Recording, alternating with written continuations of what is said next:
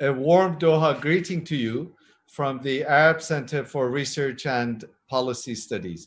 My name is Mehran Kamrava, and I am the head of the Iranian Studies Unit at the Arab Center. Since the 1978-79 revolution in Iran, Iran's relations with its Arab neighbors have been fraught, and particularly tense have been Iran's relations with the countries of the Gulf Cooperation Council.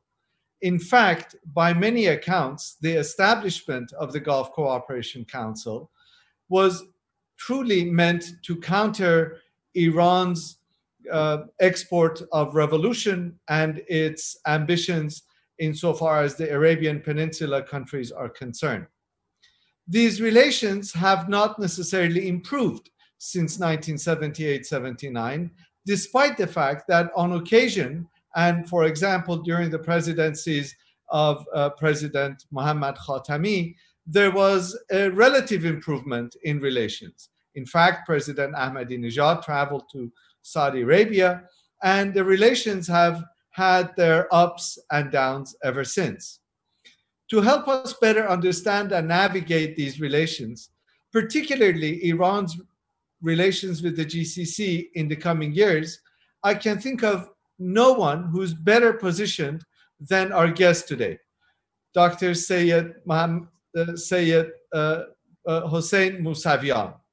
Seyed Hossein Mousavian is a Middle East security and nuclear policy specialist at Princeton University's School of Public and International Affairs. He is someone whose scholarship and whose career I personally have followed with great interest, and I have learned a great deal from him. He is a former diplomat who served as Iran's ambassador to Germany in 1990, from 1990 to 1997. He was the head of the Foreign Relations Committee of Iran's National Security Council from 1997 to 2005. He was spokesman for Iran in its nuclear negotiations with the international community from 2003 to 2005.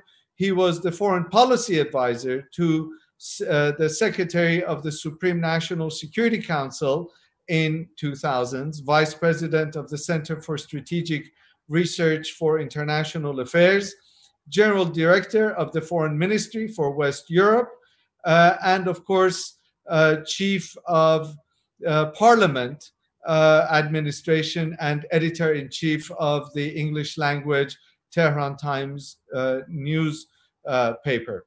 More recently, Dr. Mousavian has been a very prolific author. I personally am proud to have a copy of Iranian Nuclear Crisis, which I hope to have at some point personally autographed by Dr. Mousavian. He has also authored authored the book Iran and the United States, An Insider's View of on the Failed Past and the Road to Peace. And he has just published in April of this year a book by Routledge on weapons of mass destruction free zone in the Middle East. And indeed, he is the author of a forthcoming book on regional security here in the region.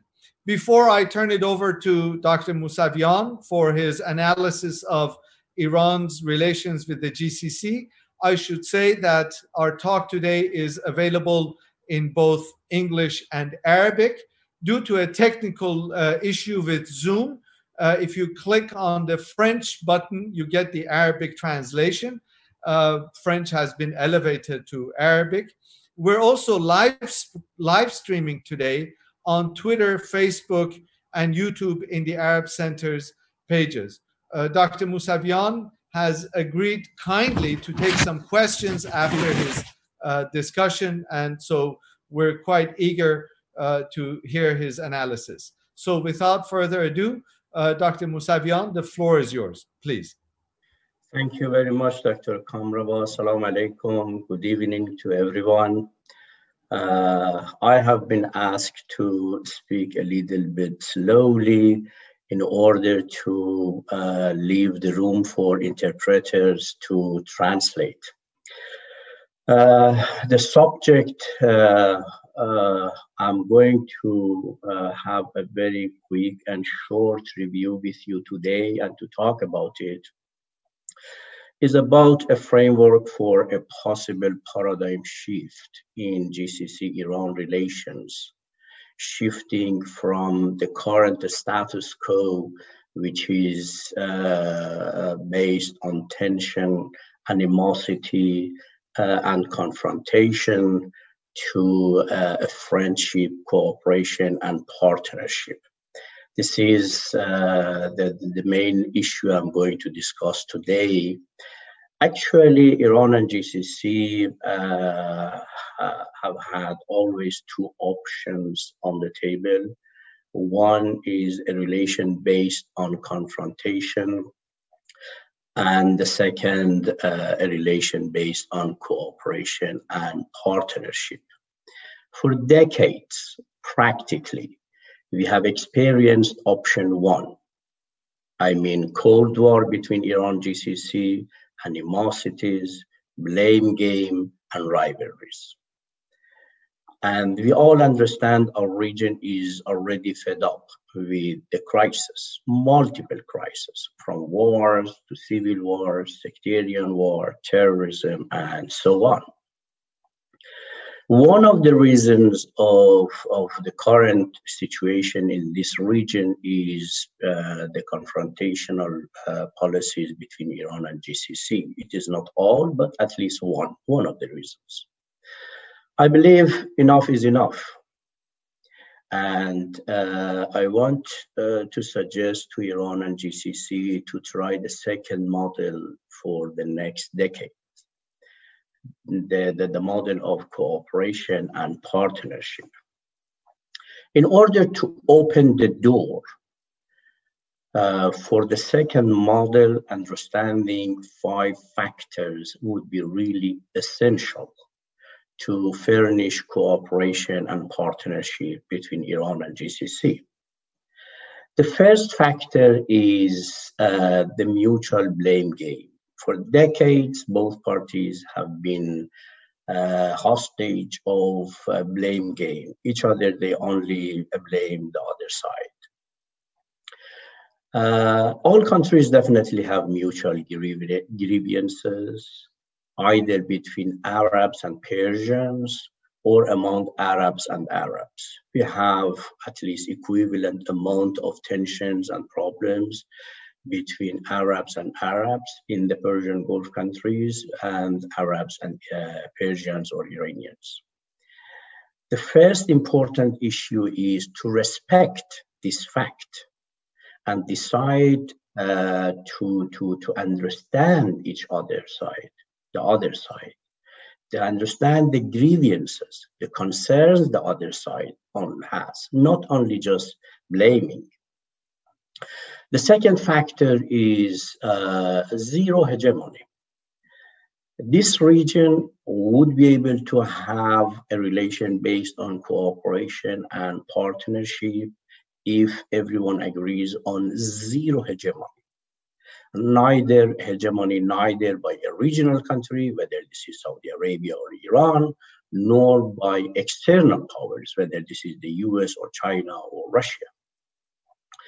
The third factor is security for all, the concept of security for all. Sustainable and long-term security would be achieved with objective of security for all.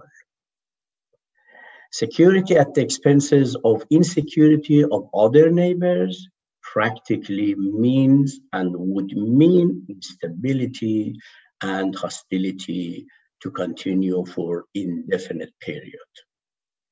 We need to understand this concept very well. We need to come back to come to a situation that Iranians would feel the security of Saudi Arabia is part of security of Iran. Saudis would understand the Iranian security is part of security of Saudi Arabia. And this concept would be mutually accepted and practiced between all countries around the Persian Gulf. The fourth issue factor is a grand bargain. I don't believe piecemeal approach would lead us to a collective cooperation. We need a collective cooperation. Many people for years, they are discussing about grand bargain between Iran and the US. I believe the priority is grand bargain between Iran and GCC and Iraq, the 8 countries around the Persian Gulf. And it is possible. In order to achieve a collective cooperation, I mean economic, political cooperation, cultural, security, and military, all aspects and dimensions of a very good relations. The last factor is the concept of multilateral approach. I don't believe unilateralism would be the solution. I don't believe bilateral agreements would not be solution. I believe we need P8 plus P5. What I mean by P8, I mean 8 countries around the Persian Gulf. Iran, Iraq, GCC, Kuwait, Bahrain, Qatar, Emirates, and Oman. 8 countries. And P5, the 5 permanent members of United Nations Security Council, because practically United Nations Security Council is the highest body internationally responsible for maintaining peace and security worldwide. And if there is any agreement, it should be multilateral, a dialogue between P8 and P5, and it should be ratified by United Nations Security Council to become a resolution, to become mandatory for every country, especially the countries in the region. The plan, my second part is about a plan.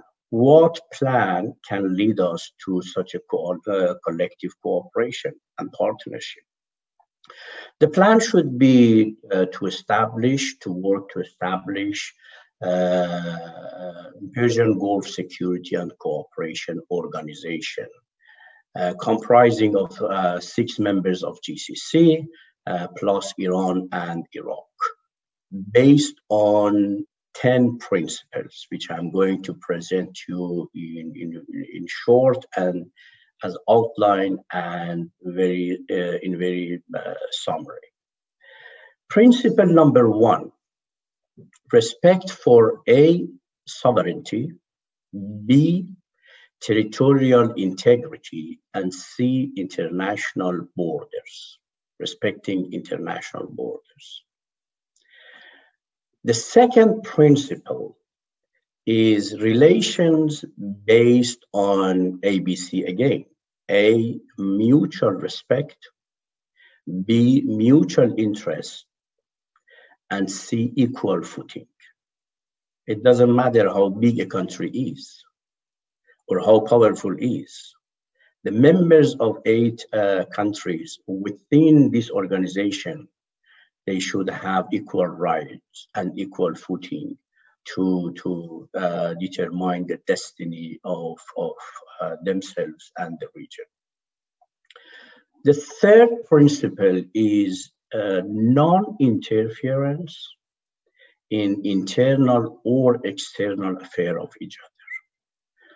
Iran and GCC, they have been blaming for at least 40 years about interferences. Iran has been complaining about interfering in internal affairs of Iran to bring regime change, and GCC, Saudi Arabia, they have been complaining about interfering in internal affairs of GCC to export Iranian revolution or to bring regime change. And they can give you a long list of complaints about interferences.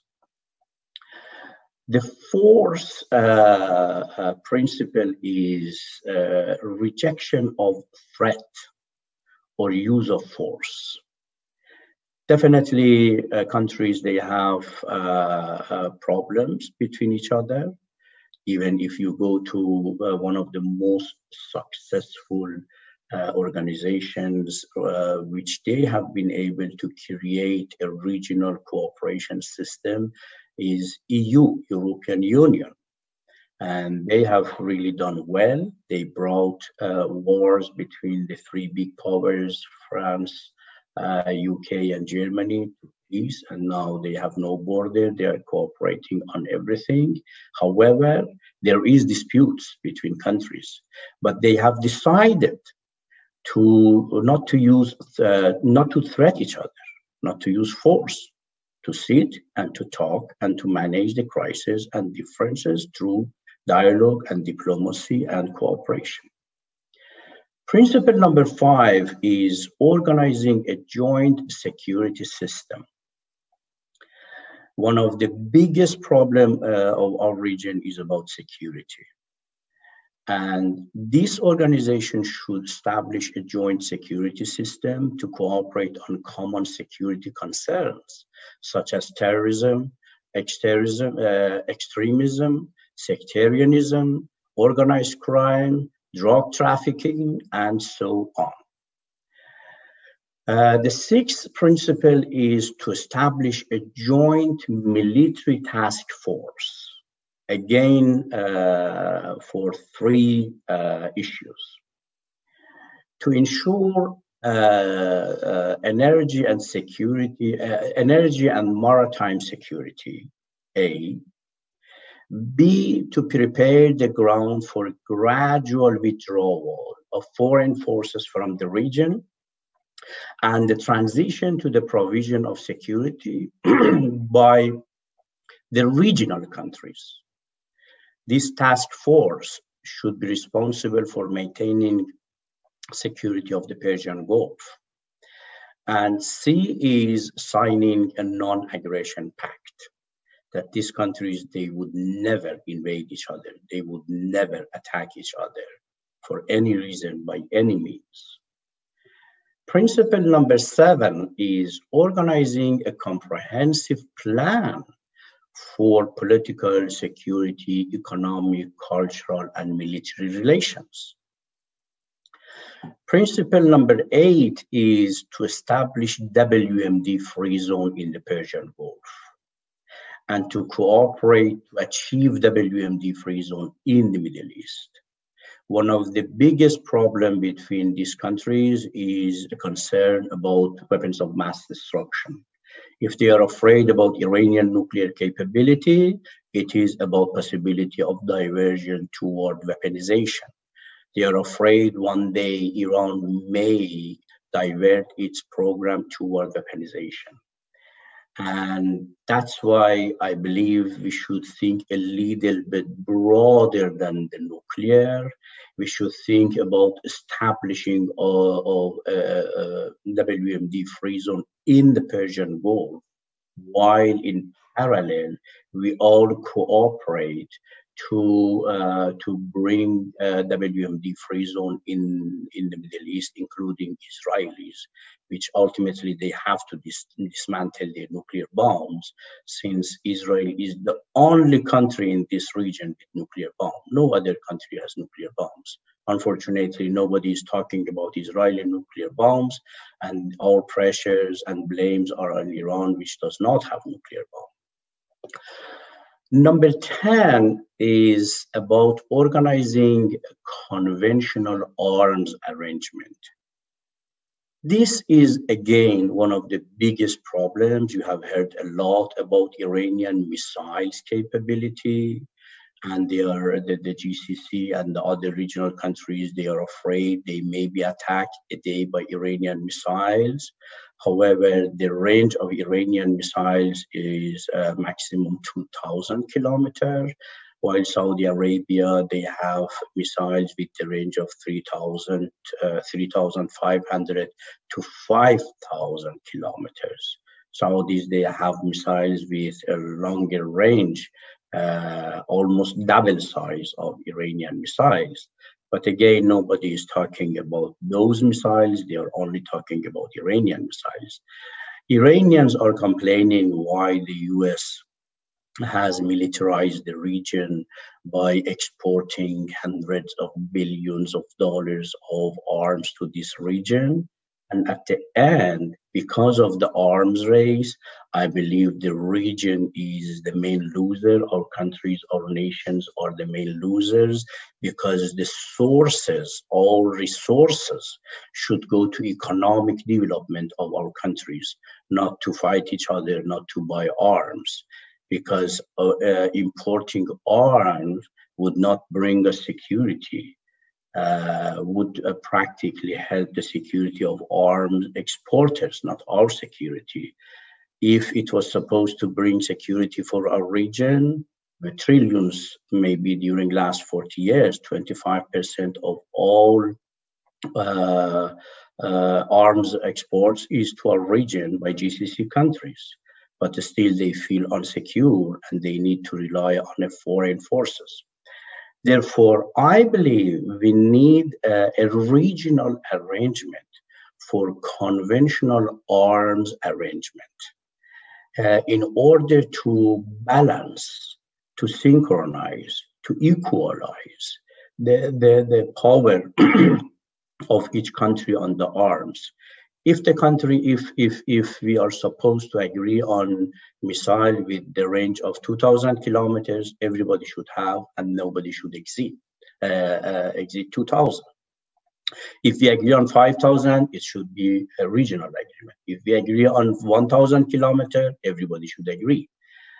This is the 10 principles, I believe. With these principles and the 5 factors which I introduced in a very summarized way, we can move, we can shift these nasty hostile relations between all neighbors in our region to a friendship, cooperation, and partnership. How we can begin?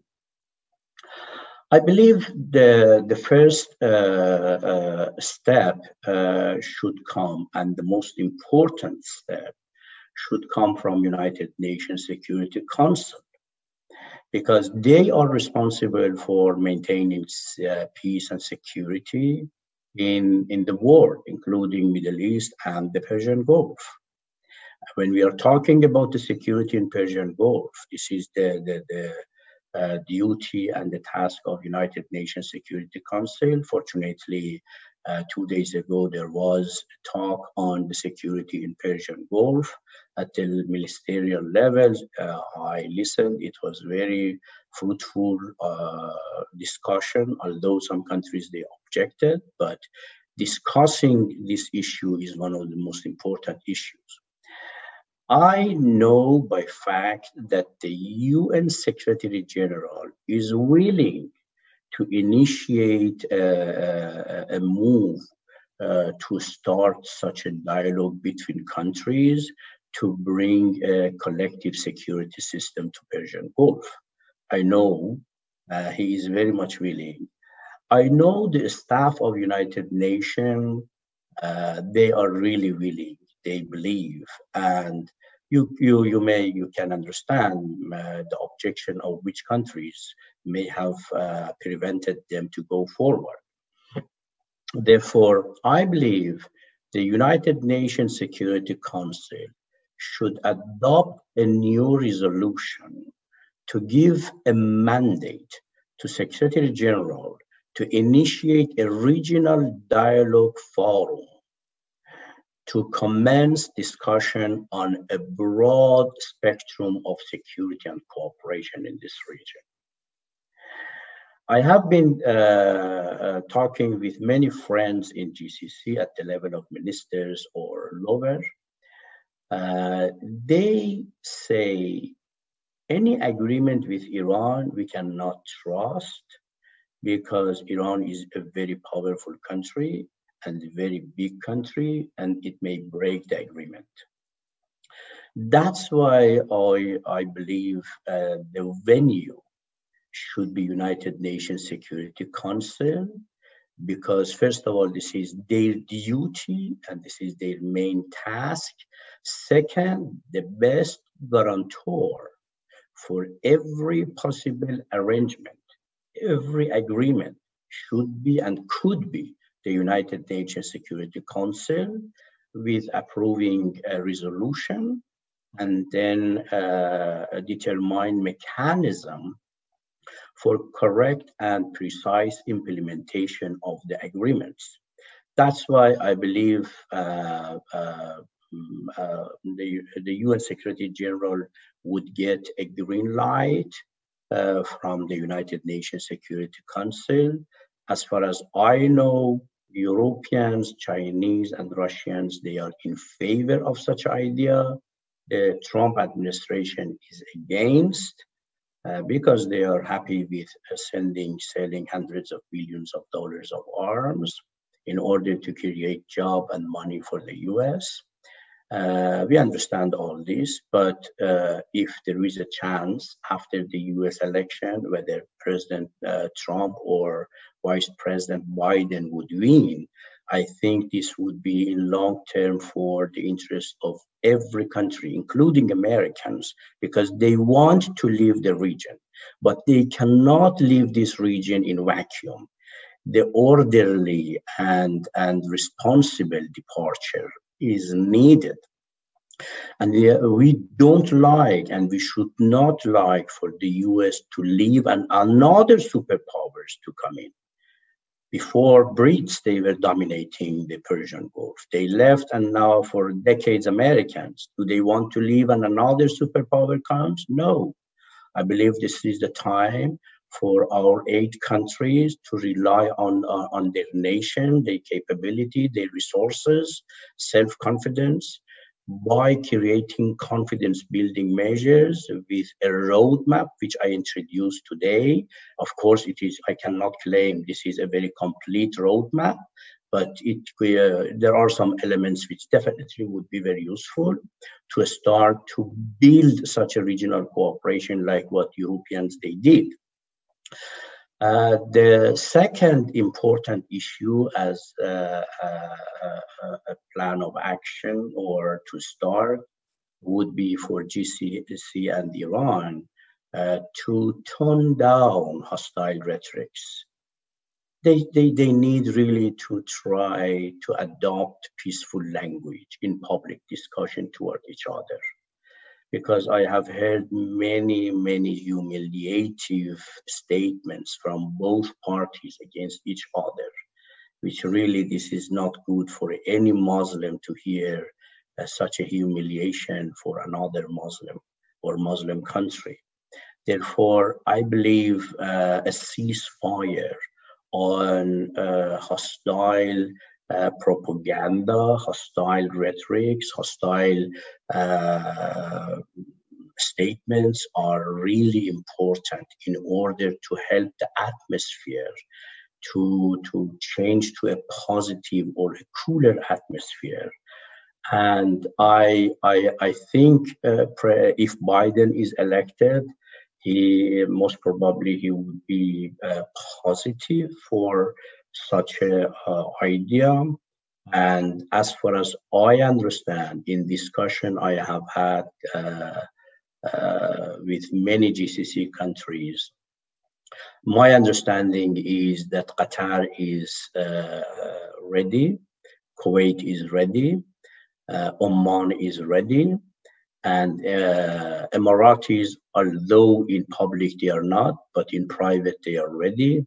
And we have practically Saudi Arabia, because Bahrain always is following Saudi Arabia and the Trump administration. I hope our Saudi brothers also, they would come to a conclusion that peace, stability, and security, partnership, friendship, cooperation is the best guarantor for the next generation of all countries in this region. Dr. Kamerwa, I prefer to stop and leave enough time for questions and answers if they have. Thank you so very much, Dr. Mousavian. This was an excellent and comprehensive plan of action as to how to move forward, very detailed. May I ask, have you presented this at various forums, whether academic or policy-making circles? Yes, actually, Mehran, This is something I am discussing for over 10 years before Dr. Rouhani administration, during Ahmadinejad, during Khatami, in seminars, conferences. The reason I told you my understanding is that China, Russia, Europeans, they are in favor is because I have been in many, many, many conferences and I have seen their positive reaction to this concept. The reason I say I remember it was about maybe 8 years ago in Doha, I presented this idea in a forum in Doha, and I presented this idea when I was in Bahrain about 6, 7 years ago. But after I presented, I mean, they banned me from entering Bahrain, and they don't like to hear such a good statement. However, 2 years ago, I had a chance to attend a conference in Abu Dhabi. And again, I raised the reason I say also, the reason I said my understanding is that Qatar, Kuwait, Oman, and even Emiratis, they are ready is because of the discussion I have had over 10 years in different seminars and conferences. With Americans also, as far as I'm living about 10 years in the US, and I attended hundreds of conferences, there are two schools of thought, Mehran. One school of thought is practically saying that sustainable cooperation would be possible if the regional countries, they take responsibility and go to friendship, and the US interest is to withdraw from this region to focus on the Eastern powers, pivot to East, because the US understands very well that the main competitor of United States is not neither Iran or nor Saudi Arabia nor Qatar. The real competitor is China and India. That's why they believe the long-term interest of the United States is to pivot to East, to focus on Eastern powers. And although also because they don't need any more oil. For decades, the US strategy in our region was oil. The religion was oil. Everything was about oil, dominating the oil. Now they don't need oil. Now they are number one exporter of gas and oil worldwide. This is one school of thought in the region. There is the second school of thought, which the radicals of Israelis, not all Israelis, because 70% of Jews in the US, the majority of Jews in the US, they are in favor of the JCPOA-Iran nuclear deal. They are in favor of two-state solution, a state as independent state for Palestinians. And I believe majority of Jews living in Israel, they are also. Therefore, when we are talking about Israel, we are not talking about all Israelis or Jews. There are those radicals like Netanyahu or Zionists, which they believe in supremacy of Israel in the Middle East. They want first to fix the supremacy of Israel and then let the US go. That's why they are very happy. I believe they have been involved in collapsing, bringing Muslim powers like Syria, like Libya, like Iraq to a collapse, and they are pressuring the other countries like Turkey, Iran to weaken them because they are after supremacy of Israel in the Middle East. This is the second school of thought in which they have some supporters in the US, like John Bolton, like neocons, like Tea Party. That's why they really don't want any friendship, any rapprochement between Tehran, Riyadh, between Tehran, GCC, even between Tehran, Baghdad, even between Baghdad and Riyadh. They don't like any type of friendship in this region They enjoy the dispute and fight and confrontation between Muslim countries to fix their own supremacy. Thank you. Dr. Mousavian, it strikes me that your plan is far more realistic, far more measured and comprehensive than what Tehran is officially proposing these days, which is the HOPE initiative, the Hormuz Peace Endeavor initiative. Do you see any viability for this plan? I understand the difference between my plan and the discussion in Tehran, but I'm sure about one thing, Dr. Kamraba, because the first time the proposal of regional cooperation system in the Persian Gulf was raised by Iran in 1985, my brother. And it was the time during the war, you remember? It was the time, unfortunately, if not all, many GCC countries, they were supporting Saddam invasion of Iran. Right after the war, I was ambassador in Germany, and late Foreign Minister Genscher paid visit to Iran in 1991. I was with him in the meeting with Rafsanjani. And Genscher proposed a regional cooperation system in the Persian Gulf, like a regional cooperation system Europeans have established, EU. And Rafsanjani immediately supported and gave him a carte blanche. He sent his foreign minister Velayati to every GCC countries to inform them that Iran is ready. It was one time, it was during the war. Immediately after war, Iran, rather than to go for compensation, hostility with GCC countries, because they supported Saddam, they offered a regional cooperation system for cooperation and friendship. It was in 1991. And I tell you, Genscher was shocked how powerfully Iran supported. I tell you, he came back, and with a lot of hopes, he went to Washington, and Washington, they told him, this is none of your business, get out. That's why I believe Iranians, they understand the fears if they don't talk about it. They understand the fears, and they understand that hegemony is not going to work. They understand a long-term sustainable economic development, welfare, peace for everyone needs a full engagement with the regional countries and to remove every concerns they have. Since this is the understanding on the Iranian side, I believe if there is a differences between my proposal and the proposals, ideas you hear in Tehran, I think there would be a solution for Tehran's flexibility to come more flexible.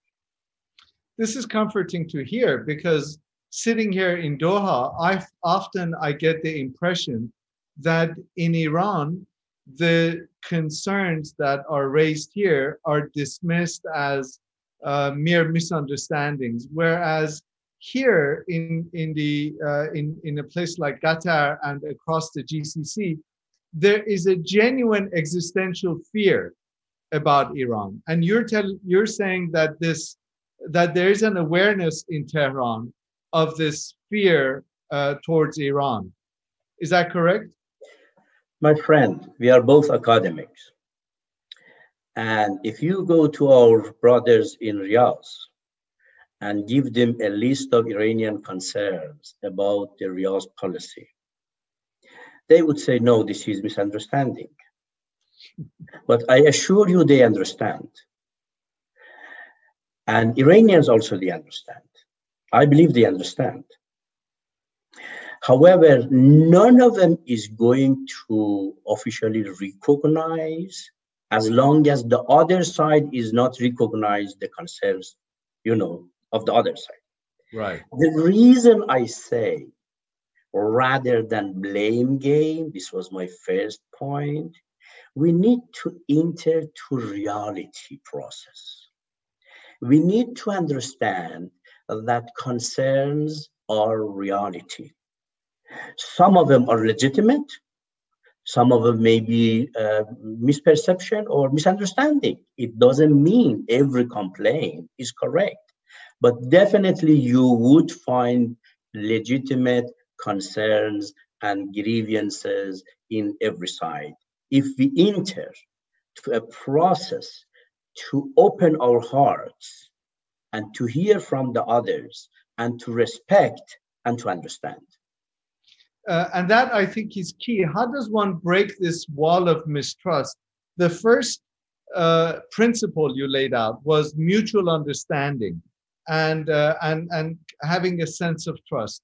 How does one take that first step? Is it through heroic diplomacy in the way that Sadat did when he flew to Tel Aviv in 1977? Is it through the Iranians saying we're willing to go to Riyadh with no preconditions, or the Saudis saying we're willing to go to Tehran with no preconditions? How does one take that initial leap of faith whereby then you open future doors? Actually, I need to make a correction. The first principles I proposed was a respect for sovereignty, territorial integrity, and international borders. But what you mentioned and I mentioned, the first important factor was about ending mutual blame game. I believe, Doctor, if we are going to find solution, we need to understand the problem. As long as we don't understand the problem, how we can find the solution? If we erase every problem and then we don't need solution. Therefore, we need to understand there is a problem, there is fear, there is concern, there is grievance. There are many grievances and concerns. We need to understand this just to be able to find solution. This is my point, Doctor. Solution without understanding the problem is impossible. The political willing would be the key. And I tell you my own experience in mid-1990s when late King Abdullah was Crown Prince of Saudi Arabia. And his power, very much like the power of Mohammed bin Salman today, practically was running the country. And they met, he met with Rafsanjani in the Islamic Organization Conference.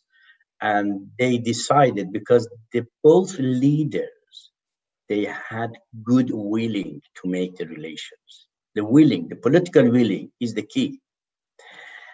And then Amir Abdullah asked Rafsanjani to send a special envoy. That's why I was called from Bonn to go to Tehran. And the late President Rafsanjani told me you would go to negotiate with Amir Abdullah, the Crown Prince, as my special envoy. When I went there, the atmosphere was not official diplomatic talks, which we are not going to take to anywhere. He took me in his home, private home. And we sat together and we started to raise the complaints, grievances, the concerns. But both of us, we had good ear to hear and try to respect. And then we started to negotiate about the solutions. And after 4 days of negotiations, every day maybe 4, 5, 6 hours, I could agree with Amir Abdullah a comprehensive plan of action to rebuild Iran-Saudi relation, which you mentioned at the introduction. It was the last year of Rafsanjani when we agreed, and then it was agreed also when I brought the plan to Tehran, they all agreed. And it was practically implemented during President Khatami because Rafsanjani period was over. Therefore, political will would be very important.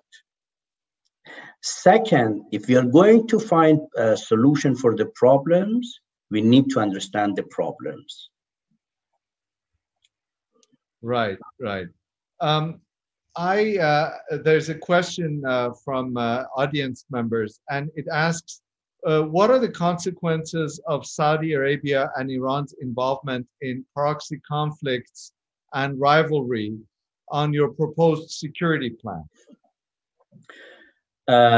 Actually, as I mentioned at the beginning of my talks, part of the problem of the crisis we have in this region is animosity, hostility between Iran and GCC. Part, not all.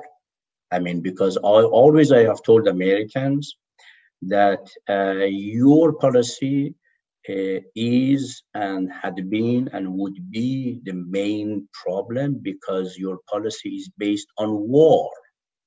You attacked Iraq, you attacked Libya, you attacked Afghanistan. I mean, your policy is war and bullying. And all these wars have dismantled these countries, creating millions of refugees or hundreds of thousands of people dead or injured, and terrorism, the rise of terrorism. I have told them this is the problem number one, but I don't want to blame, practically and friendly and sincerely, I don't want to blame everything on America.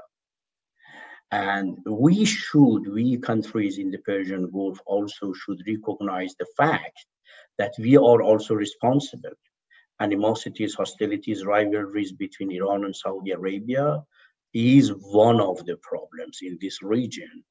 And second, in my principles, I propose to establish a security system, a joint committee to address the security issues. I mean, I mentioned terrorism, I mentioned sectarianism, every conflict, extremism.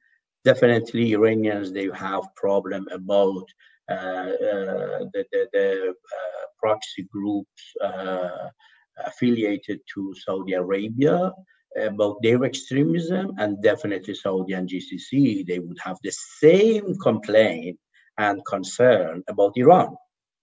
That's why I believe this is what I experienced in my negotiation with late Amir Abdullah. I mean, when we complained each other about security issues, interfering in internal affair of each other, he was telling me, you are interfering in Shia affair of Saudi Arabia. I was telling him, yes, but if it is true, then you are interfering in Sunni affairs of Iran.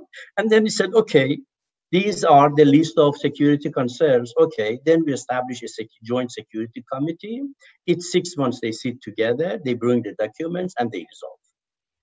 And because we have agreed on non-interference. I mean, that's why in my principles, I propose the joint security concern, because I understand there is a real security concern by each country in this region. I have a question from an audience member asking, what caused the collapse of that security agreement that you put together with the Crown Prince at the time? Nobody is talking about, but I think the main initiators of this peace agreement, it was King Amir Abdullah and Rafsanjani. And I believe King Abdullah was very much disappointed when Rafsanjani left and was completely isolated. And he was concerned whether he would be able to continue such a peace strategy with Ahmadinejad or not. I believe Ahmadinejad would have been cooperative. Although he didn't like me, although he put me in jail, but I want to be fair. I believe he was for good relation with Saudi Arabia, although some of his statements was not helpful. You need to control your rhetorics. And nevertheless, The second problem, actually, and I think it was a real problem, was the rise of Iranian nuclear crisis. When Iran mastered enrichment, when it was international crisis, and then it was a reason of fear in the Persian Gulf countries. It was a reason of fear in Europe, in US.